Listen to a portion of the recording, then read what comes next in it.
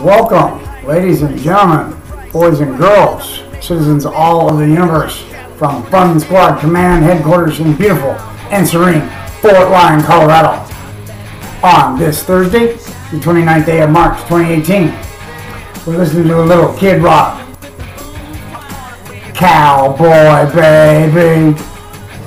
How we doing? I hope everyone is well. I am doing pretty well. Thank you for joining me on this fine sunny day. We got some sun here last night, and so that was great. Because Lord knows we needed it. So that was really good to see it rain. It rained quite a lot. So that was very cool. I hope we get some more rain today. I have a lot to tell you about. I have action-packed Fun Squad week so far. I haven't done a broadcast since Monday, so I'm going over my notes here, what I wanted to tell you. I'm loving this new software that I got because I got lots of slides and stuff that I can show you real quick. I just wanted to show you real quick. So the sunrise and the sunset today. Sunrise in Los Angeles is at 6:41 a.m. this morning, and it's set in time is 7:13 p.m. So there's that.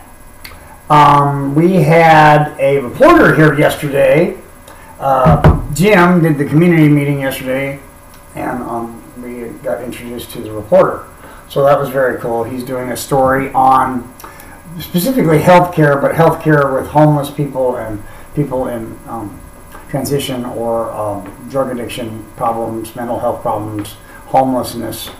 And so he's here doing some research for the story.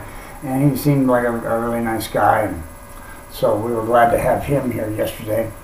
It was great to get some exposure from the press. So I was really happy to see that. So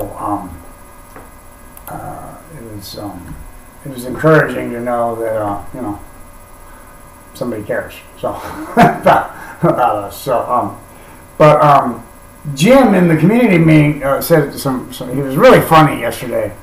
But so he was talking about well, first he started off with with a definition of a word, bedeviled. He's like, have you ever heard that term, bedeviled? So we looked at it, and so bedevil is, to torment, to harass maliciously or diabolically, as with doubts, distractions, or worries. To possess, as with a devil, bewitch. To cause confusion or doubt in, muddle or confound, or to beset or hamper continuously. And that goes along with his little story for the day, which was that so in recovery things are a little different than when we were out on the street, and so he sort of explained it in sort of this graph, which I'll show you in a minute. So the differences between our extremes when we're in addiction, when we're in the heat of addiction, and when we're in our recovery. So here's what the graph looks like when we're in our addiction. So here's your baseline here, the sort of your 0 point, like when you're sleeping. And then so when we go up here, okay, so we wake up and, we're okay, but we realize it's 7:30 and the liquor store opens at 8. So, we got a lift here. And so we go to the liquor store, and it's 7:45, and oh man, why don't they open at 7:30? So now we got in a bad mood again, because it's only 7:45. Now we got to wait. They should be here early. Why aren't they here? Oh, but finally it opens, and we get us a bottle. And we drink the bottle. But we're out of booze now, we're out of money, so now we come way down here. So now we need to panhandle. Okay, so we're going to go panhandle for a little. Ooh, I got $5. So, now I got some booze again. Yay! And now I've drank the booze. It's only, a pint. So now I'm way down here. I'm bummed out here. What am I going to do now? So, oh, I know, I got a good idea. I can go to the soup kitchen and, we'll get some lunch. We just hang out. So we get some lunch here and we just hang out for a while. Oh, but then my buddy finally, he shows up. Hey, he got a $20 rock lick and he got a rock and a bottle.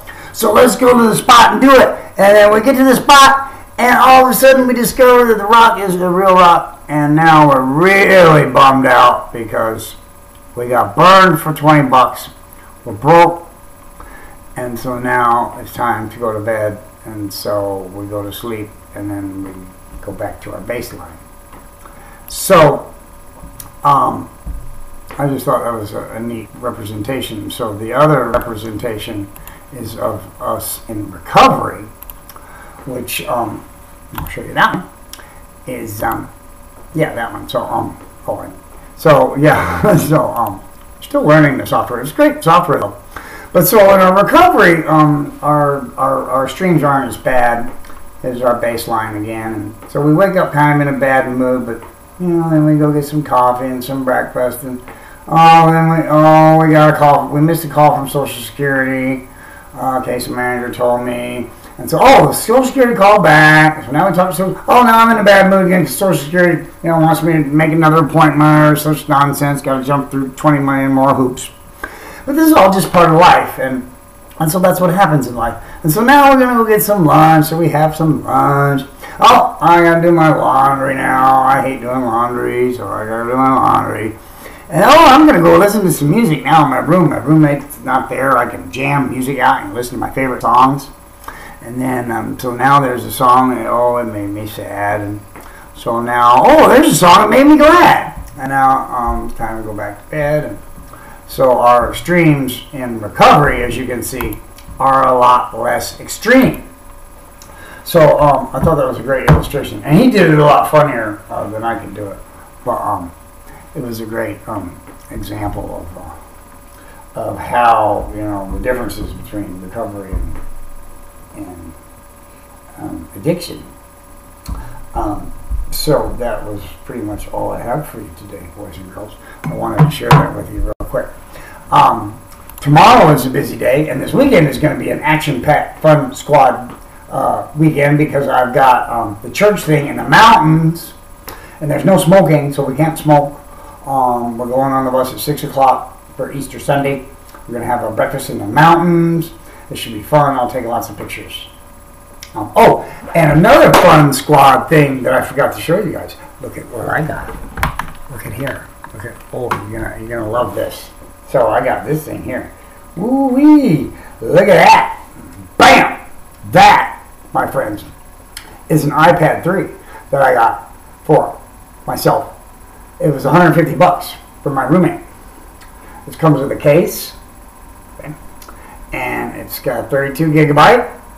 And I thought it was very cool because my roommate did not want it. He bought it because he wanted something that he could put a SIM card in so he could, use it as a phone and get cellular data. But he decided he didn't like it. So I decided that I needed it, because I've always wanted an iPad and I never had an iPad. So even though it's only an iPad 3, it's only 150 bucks and it came with, headphones and, all kinds of stuff. So I thought it was a good deal. So I've gotten it to work for the most part. It was a challenge because, like I say, I've never had an iPad before, so it's pretty cool. Michelle has already FaceTimed me. Hi, Michelle, and thank you for FaceTiming me. And so that's great. And I will talk to you guys sometime this weekend, maybe after the mountain expedition, the Fun Squad expedition in the mountains for church. And I will talk to you guys later. So I love you all, and thank you very much, and talk to you later. Bye.